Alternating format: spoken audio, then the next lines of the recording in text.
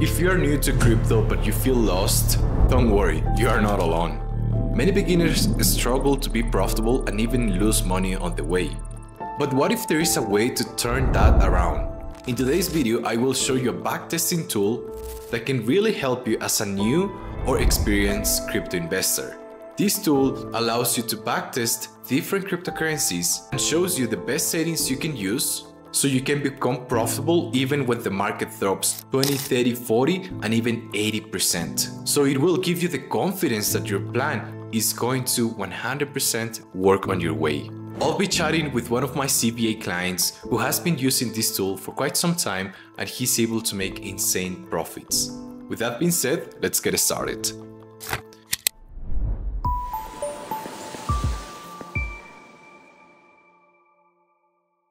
And I think that's where you have to focus on, is not necessarily make your bots non-directional related. Like this one, performing well. So performing well, this one SSP. So would you say, if I was thinking, should I invest another 5,000 USDT in this one? Maybe when the market goes down. So it went down. So it used to be in here, $45.90. Then it's gone down slowly today. It's now at 23. The lowest it was 22 something, 30 or something. So let's say if the bot comes down here, would it be a good idea to invest another more money? So again, when it starts rising, again, I'll make some money, because it looks like this is performing well. So what's your thought of putting more money in this bot? It is performing really well, right? Although the market has been slightly going up on this one, there also has been some sideways. So it's a good indication that it's performing well. I could just let it run for longer. Okay. I couldn't add more funds for it on it now. Do you have any coins that you think I should test? I've got these two, SSP and ZVCN. Is there anything else you think is a good coin to test in TradingView? There is one that is called ABT. ABT USDT? Yeah, ABT USDT. I think that one is worth testing. I have been paying attention, and it gives you, taking into consideration the worst case scenario, it is still up like 60%. So it's pretty good. Yeah, and it's in Bitsgap, right? ABT. Yeah, it's in Bitsgap. Plus the foundation is good. It's not like a meme coin or some random get out. But yeah, Mark, again, I think the progress you're making is solid. To be honest, I think the biggest thing that could be holding you back right now is the distractions. So like maybe getting into DCA or changing your strategy. Yeah, because your bots are performing and your account is growing slowly, but it's growing, right? Yeah, cool. So so this one was the ABT one you were talking about, right? Yep. Okay. And if this one, when you do back testing, right? I just wanted to check something. Here's the grid range, right? So normally, would you be putting the grid range from the like the highest change that's happened? Or do you do the grid testing from here to whatever the lowest has gone?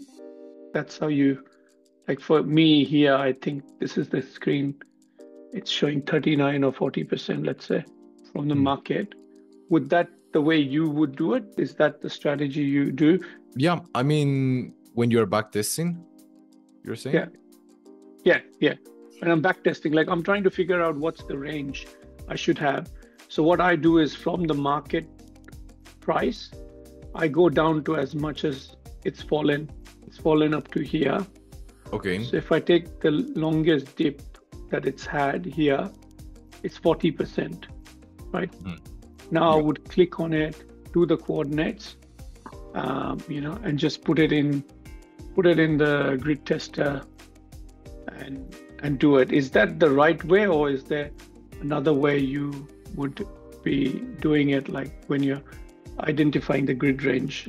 So when you identify the grid range, you have to measure the volatility of the cryptocurrency and like the overall price action as well percentage, how much is moving. Yeah. So hold on, but you have to define a start date. When do you want to backtest? So for this one, I would say I put 2 months, but I can change it.